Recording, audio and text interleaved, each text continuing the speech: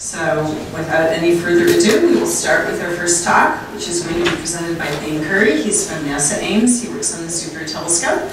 And his talk is the 30-meter telescope, addressing common misconceptions and seeking common ground.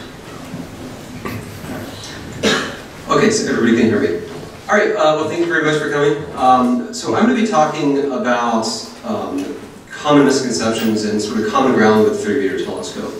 To kind of give you a sense of the context, for those of you who don't know, TMT has gone through a very, very lengthy legal process, spanning a number of years. They first got a permit in 2011-2012, protests in 2015, and in December 2016, the Hawaii Supreme Court vacated the permit due to a procedural error by the Department of Land and Resources. And then in 2018, the Hawaii Supreme Court upheld a revised permit for this the project. And then in 2019, we had protests again. And the most recent state is that the protesters are now off of the road. And you may have seen these guys outside this morning. So these are actually mostly local community members who support the project and believe it's good for the islands. So this is a very challenging discussion to have, and they're very deep, important issues that deal with the legacy of colonialism in Hawaii. But to really get to these, part of the problem on the islands is that we have to address a lot of factual issues too. So in addition to very broad questions about sovereignty or sacredness, you also have specific factual claims to deal with. So every single one of the claims listed there in the bubbles are things that have been spread widely within Hawaii on social media and in the community. And it makes getting to the real core of these substantive issues that I think all of us care about much more difficult. So how do we try to get to that point? So what we've tried to do is set up a way to be able to discuss these with the community and then also online.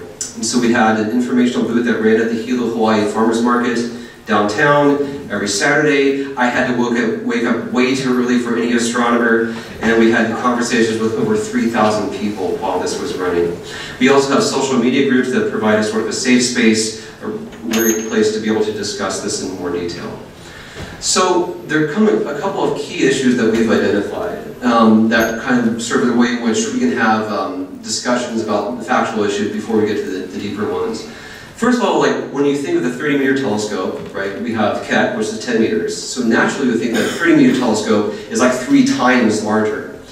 And it's for, when you have a lack of information sometimes, people fear the worst, and they fill that in with their fears.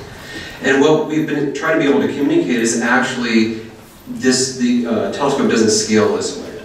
So that may be the perception. This is actually how TMT would look if it were placed in Mauna Kea. And you would have to use binoculars to be able to see it. It would not be seen in silhouette. And in fact, even though Gemini and Subaru are 8-meter telescopes, TMT is only about 20% taller. That's because it's a much faster focal ratio.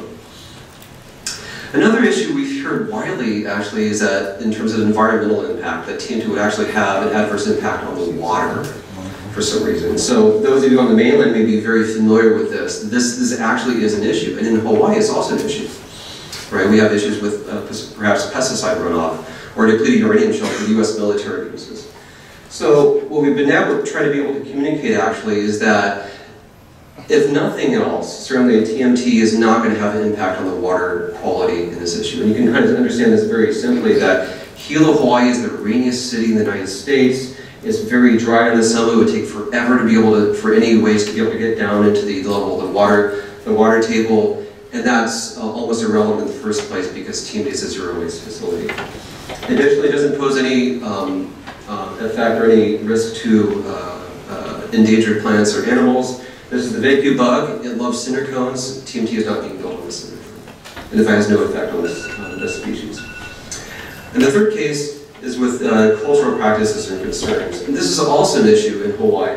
So you can have cases, for example, on Oahu, where Walmart literally built over a burial ground. Or in this case, where Whole Foods actually built on a site that had over dozens of burial sites on the area. You can imagine Mauna Kea as a special revered place could be a point where this would be a concern as well.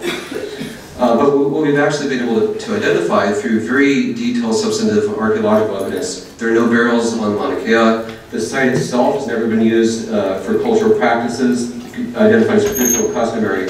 and it doesn't interfere with practices elsewhere on the site. So that kind of gives you a sense of the sort of factual background, but there's some of these broad issues.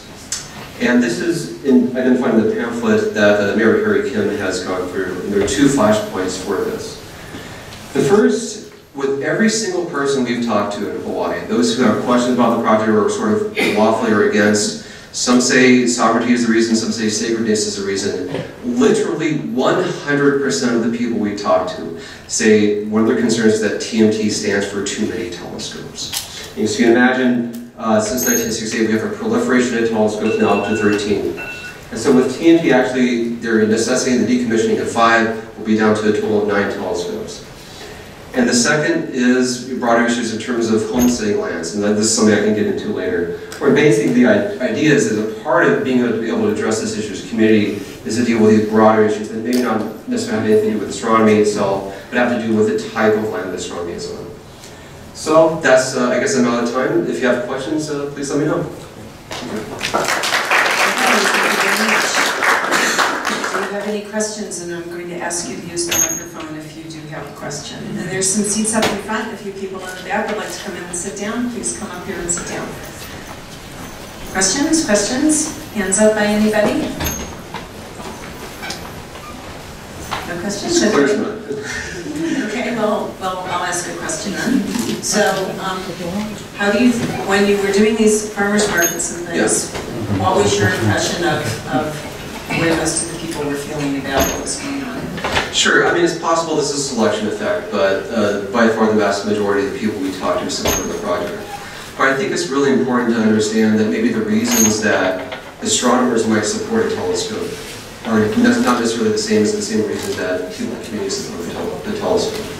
You know, maybe the right way to think of it is in terms of the way that Ford General Motors is to some communities in Michigan or plantless. You know, they can be identified as a way to have a good, stable job, to have a family, to be proud of something, and something that's exciting. So even, for example, Subaru, you know, has over 100 employees. Only 25% of them are astronomers. A lot of people are tech, sysadmin. They got the degrees at Hawai'i Community College, UH Hilo. You know, this is personal in a way to them. They kind of see this issue, see the sort of practical nuts and bolts and benefits of this project, emphasize more than, you know, a particular science case that we do with astronomy.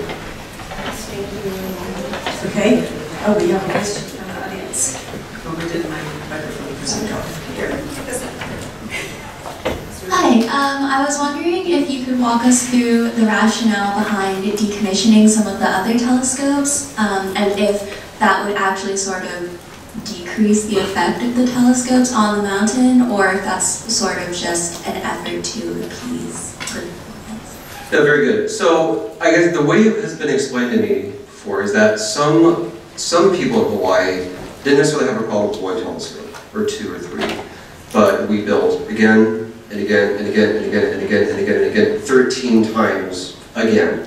So there's this fear that even if the community says, well, this is the last telescope, there's a feeling that, well, we will just keep building, that there will be another telescope, another one on top of that. And so as a byproduct of TMT's permit, with the policy of the university, TMT is the last new telescope site. Now, in terms of whether it was actually lessen the impact, it actually opens up view planes near the summit, which are really important for some cultural practices. A lot of those telescopes also do have different way systems. For example, they have perhaps some cesspools.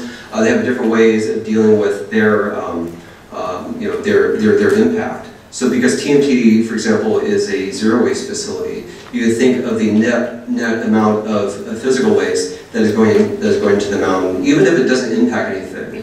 The actual number of that will end up decreasing with the total decrease of some number of these older telescopes.